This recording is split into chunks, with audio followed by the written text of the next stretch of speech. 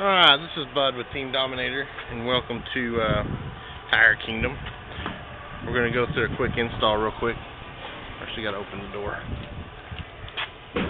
Grab the keys from the manager, run out here. The first thing what we did is we popped this panel off right here. Just take those screws all out. And then right here where this one's at, where this Garmin unit is that we installed, there was another GPS system here. We removed that, and to cover up the holes, we went ahead and put our own mount there. We ran our wires underneath the dash, so we didn't have to drill any extra holes. And once this panel's off, you can take this panel off that this is in, and this panel off as well, where you can remove the old GPS system. We wired directly into their aftermarket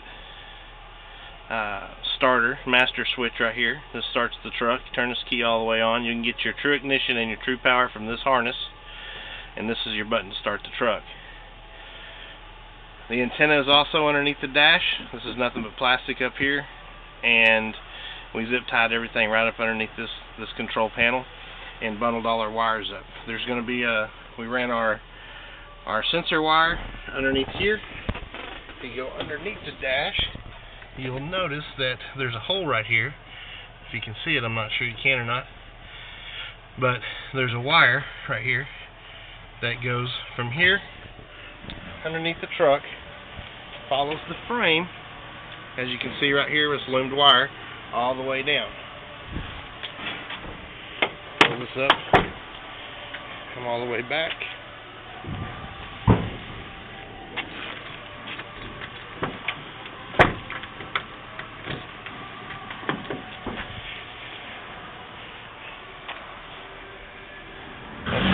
Here, you'll see where we ran our wire tied into this cable here.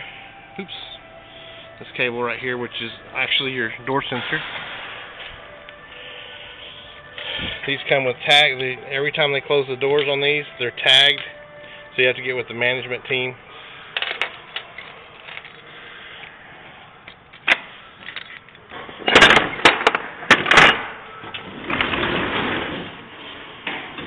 And you'll notice that our door sensor is right here.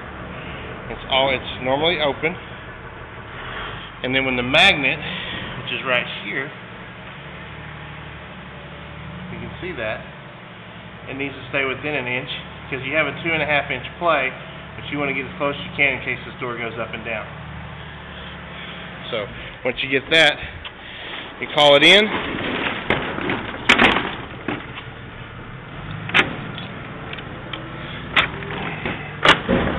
Call it in the VMI, or whoever the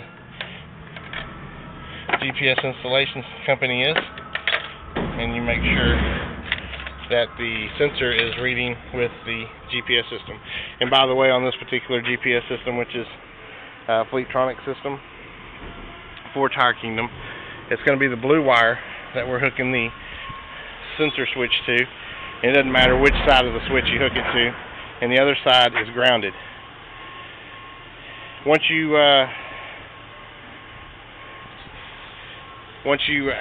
get this thing installed, this GPS installed, and everything's installed, make sure you write down all the information on the truck, including the ID number, which is right there on this truck, license plate, the VIN number, which is on the door and on the inside of the door. Call it in.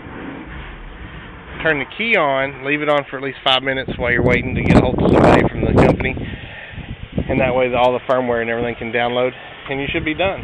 Install usually takes about 30 minutes, and you can rock and roll. If you have any problems, you give us a call, and we'll help you through it.